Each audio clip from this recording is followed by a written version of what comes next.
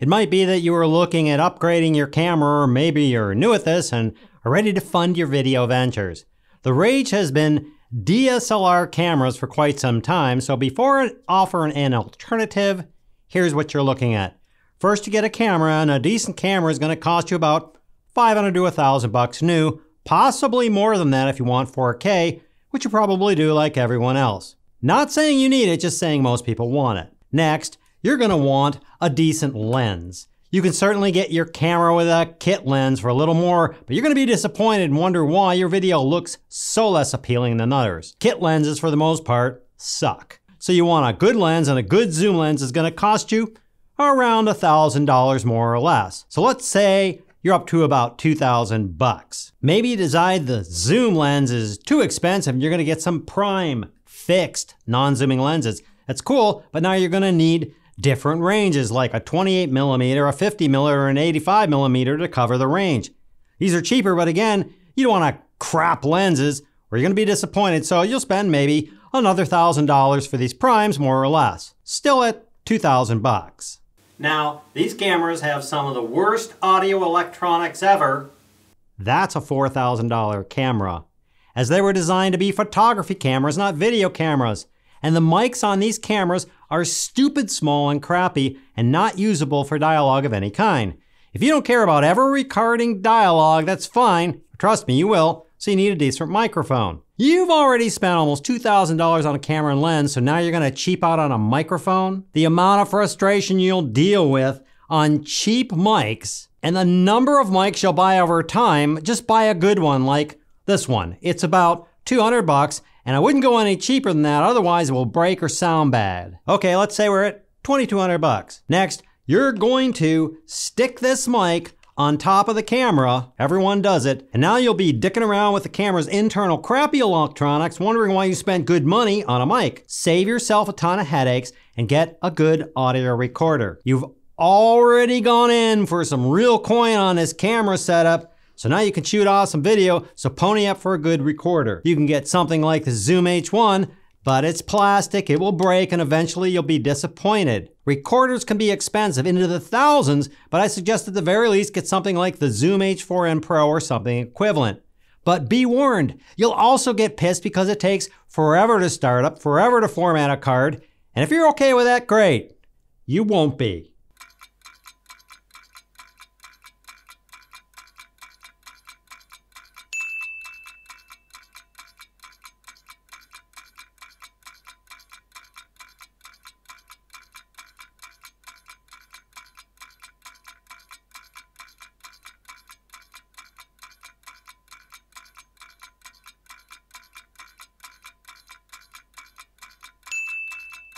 Otherwise, drop another $100 and get the Zoom H6 or something, some equivalent, and you'll be happy for years to come. That's what I'm using now. Now you're up to about $2,600, I think. Eventually, you'll figure out mounting the mic on top of the camera is not good for dialogue, realize you need the mic to be close to the talent, so throw in a boom pole or something to hold the mic, maybe $50 to $100. We at $2,700? Next, you'll need some recording media, so throw in some recording media, SD cards or CF cards if that's what the camera uses, and make sure you get big ones that are fast or you'll get pissed when they fail. Batteries, buy at least a couple of extra batteries, otherwise you're screwed after about an hour or less. You'll be pissed again at having to deal with recharging batteries. Another 2 batteries, maybe $50 or at $27.50. Better yet, get a battery grip, which is basically an attachment to your camera that allows you to use 2 batteries and hook up an AC adapter to plug it in the wall. You might as well buy one about $100 to $200, as camera having to be dismounted every time. That's because you got it mounted on a tripod and you're gonna have to unmount it every time. You can't get to the batteries on most of these, so you'd have to unmount this thing, and that just blows. Now when I replace the batteries, I just pull the cartridge out and put the 2 batteries in and I'm good to go. Another $150 for the grip. We're at $2,900? Okay, we've got our camera, cards, and sound all worked out, and we spent almost $3 grand on everything, maybe more. Maybe you got a huge deal and got away with $2,500 for all this. Hopefully you didn't cheap out on everything as you're in for a really crappy time. Last thing to note, depending on the camera, you're gonna have to deal with recording time limits that are built into the camera. Some of those have come off, but most are still there, which means your recording will stop after 6 to 12 minutes, or your files will be split into 6 to 12 minute segments. Oh, and if you shoot outside the sun, you're gonna need some ND filters or your footage will be all overexposed. Add in another $100 for a cheap one. Sure, you can dump $2,000, $3,000, $4,000 in a brand new Sony camera that shoots 4K in low light. You're still gonna need all that crap that I talked about. Let's leave it there, and you can see you're gonna spend on the low end, maybe $2,000. And as you get better stuff, it's gonna cost you $3,000 or more. All cool so far? It's not that bad. I use that type of setup all the time. I just want you to know what you're in for, and once you master these things, they are great, and you work around all these shortcomings. Now, here's a surprise, and I'll disabuse a lot of false information. Ever thought about instead an actual video machine? It's known as a camcorder. Probably not, as all your friends will tell you that you need a DSLR, some kind of camera with interchangeable lenses and blah, blah, blah. Why? That's because that's what they used and all their friends told them to get. See, I don't care if you use Mac or Windows, Premiere Pro, Final Cut Pro, a Rode mic, a DD mic, I don't care. DSLR, mirrorless, Sony, Canon, Blackmagic, Panasonic, Olympus, and so on, I don't care. But if you're gonna drop some coin on a new camera, you'd be foolish not to do your research, and part of that research would be looking at the current state of camcorders because they've come a really long way. Here's a brand new Sony camcorder, and no, Sony didn't give it to me. It costs real cash. What do you need to buy extra? Nothing. Let's take a look at it. First thing everyone will tell you is you can't get any depth of field. That's that blurry background, as camcorders can't control the aperture setting and their lenses suck. False. Here's the aperture setting right here, known as an iris on a camcorder. Next, you can't control the ISO. False.